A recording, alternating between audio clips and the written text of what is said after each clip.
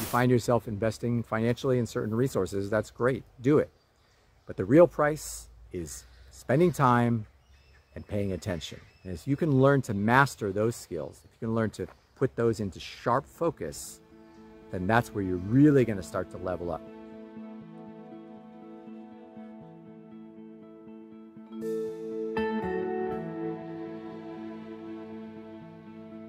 The real price of knowledge doesn't have anything to do with a financial price tag. When I talk about knowledge, I'm talking about knowledge that's really important, the kind of knowledge that can make a real difference. I'm not necessarily talking about, for example, the knowledge that would teach you how to bake a cake. That could be fun. There's nothing wrong with learning stuff like that, how to bake a cake or how to play a musical instrument. Those things all do have value. What I'm really referring to is the kind of knowledge that can help us as a species to evolve and help us, first and foremost, to release the shackles of bondage that we're in, the slavery to authority that we find ourselves in, to this predator class, which we're allowing to prey on us because we don't stand up for ourselves, because we don't really understand certain things that they do about the nature of reality. This kind of knowledge that we need to gain, mainly through natural law, through occult knowledge, it does have a price. And that's actually a very important occultic principle in itself, is that there is nothing for free in life. The problem is that we often take that and misconstrue it, and we think that because nothing is free, that everything has to have a $sign price tag on it, or there has to be some kind of monetary price to acquire that kind of knowledge. And that is incorrect. And that kind of thinking will lead someone often to be stuck and will also prevent them from learning what they actually need to learn in order to evolve and in order to, for example, extricate themselves from the situation they're in. Why is that such a common belief, that there always has to be a monetary price tag on important knowledge? Well, there are probably a couple of different reasons for this. First of all, to the predators, to the occultic priest class that rules over humanity, it's beneficial for them to instill in us certain beliefs that will perpetuate their system of control. And one of those beliefs is that there are haves and have-nots, and that it takes a certain amount of money to acquire the important knowledge that you need in order to be powerful in the world, in order to have true power. So that creates a power differential in itself, and that's perpetuated through culture. For example, in the coaching industry, of which I was a part for about 4 or 5 years, this is a big part of it. In that industry, that idea that you have to pay to really get access to the important knowledge, that is heavily promoted, and it's actually a foundational aspect of that industry. And I can tell you from firsthand experience, because I used to work as a salesperson in that industry. So my role in that industry was actually to sell these often very overpriced programs to people, many times who couldn't afford it. And as someone who actually bought some of those programs myself, I can tell you with 100% certainty is we would spend all that money only to get into the program and discover that really what they were teaching was publicly available knowledge. It was maybe just organized into a binder or organized into a collection of lessons, but there was nothing super secretive. There was no secret magic behind the scenes. It was all readily available knowledge that if one actually spent 30 minutes to an hour a day, or whatever it took, they could learn the same information and save themselves thousands of dollars. And the only way people can keep doing that is if they keep lying to themselves, convincing themselves that they're doing the right thing, when in fact, if they were being honest with themselves, they would have to say, just like I did, that they literally wasted thousands of dollars on nothing. They squandered their money, they squandered that resource that could have been used for many other purposes. I'm not saying that money shouldn't be spent, but there is a correct way, there is a smart way to use your resources, and then there's a dumbass way to do it. So that being the case, if esoteric knowledge is not free, if being able to gain this knowledge and really truly understanding natural law and understanding the occult principles, the true nature of reality, if this is not free, then what is the actual cost? Well, the answer is, as it often is very simple. There is a currency that needs to be spent in order to gain this knowledge. Actually, there's two currencies, and they're very closely related. And they have been called or termed the two spiritual currencies, or the true currencies: spending time and paying attention. Spending time and paying attention. You might say, well, that sounds deceptively easy, David. Spending time, anybody can spend time, anyone can pay attention. Well, you would be surprised. For example, how many people actually spend a significant amount of their time investing energy in learning these kind of principles that I talk about on these videos and that others talk about as well as part of the great work? How many people actually do that? Actually, let's just talk about you. Look at yourself, because I've already asked myself this question.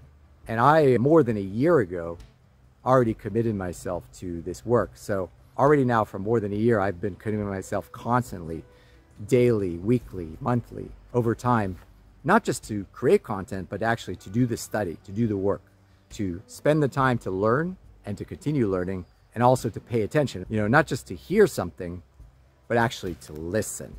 Big difference. To actually listen and pay attention. And in a minute, I'm going to talk a little more about paying attention, because of the two, I think it's even more crucial to understand it. Because anybody can understand spending time. You just allot yourself an hour, you sit down, maybe you go into a private space, you take some materials, whether it's some video content that you're going to watch, or reading a book, for example, or whatever materials you're going to work with, or even just a pen and paper as you're going to go over and review maybe internally what you've already learned. So I think anybody can understand that anything we want to create or do or learn in this reality does require an investment of time. Anything at all. Things don't just happen magically. But paying attention, this is probably the harder of the two for most people. Anybody can pop in a pair of earbuds or earphones and sit down, and, or even while they're washing the dishes, walking the dog, whatever, and listen to, for example, a powerful seminar about natural law. But are they really, really, really absorbing that? Are they really getting it? Yes, perhaps at some level they are, because when we do receive that information, at some level we are absorbing it. But are they really paying attention? Are they really, really paying attention? And I would argue that many times they are not. And specifically by not giving their full attention to something, they are going to miss out on a greater part of the lesson. And that's why this is the real price to gain this knowledge. It's not going to be injected into you. It's not like in the movie The Matrix, where Morpheus downloaded all these programs into Neo, and then all of a sudden he opened his eyes and said, I know jujitsu. This is not how it works in this reality. We actually have to spend time and pay attention. And paying attention presupposes something else, which is very important, is that you have to actually care. You have to actually care about it, because nobody's going to do something they don't truly care about. Care is probably one of the most important principles of reality. This care is what generates this reality, because what we care about, we take action on, we act upon, and we do. What we don't care about, we're not going to act on, we're not going to do, it's not going to get done, it's not going to get focused. You have to care enough about wanting to improve. You have to care enough about not just wanting to improve your own life, yes, that's very important, but also, by extension, wanting to make the world a better place. Sure, you could buy a course, sure you could invest in resources. There might be some rare book that you want to buy, and you have to spend $100 on it because that's the cost of the book, and that's fine. If you find yourself investing financially in certain resources, that's great, do it. But the real price is spending time and paying attention. And as you can learn to master those skills, if you can learn to put those into sharp focus, then that's where you're really going to start to level up. That's something I had to learn, and I've learned for myself, and that's what's allowed me to continue to accelerate my own personal development, as well as continue to make better and better contributions to this body of work by continuing to do that and not stopping and always being open to learn. Recently, I started reading a book because I knew it was important. It's called The End of All Evil by Jeremy Locke. I sat down in a quiet space and I started reading it with no distractions. I didn't have my headphones, I didn't have music on, I didn't have anything going on. And I started to read it page by page and really seek to understand it. And as a result of that, I was able to get so much more out of that. And reading that book helped bring new levels of understanding and awareness to even the things that I had thought I understood over the last year and a half of being an initiate and being a student of occult knowledge. So that was kind of a reaffirmation that the learning never stops, and that it's always important to keep going back and investing that time and energy into learning. So that's the real price of learning, and that's ultimately the real price of freedom. So if we want to be free as a species, the real price is we have to put in the time, pay attention, not on all the stupid shit, not all the distractions. Now you can see why the external world that these cultists have created for us why it's so full of distractions and shiny objects and so forth is because they know that they're keeping our attention. Why do you think platforms like TikTok have arisen? Because it keeps everybody captivated in a sense of thrall, scrolling through complete nonsense and trash and rubbish and dross, because it keeps them from learning and focusing on the truth and on the important things and remembering their infinite value, your infinite value, our infinite value as human beings, and our birthright to be free. So if you want that, if you want truly to be free, if you want us to be free, then spend the time and pay attention. Thank you very much.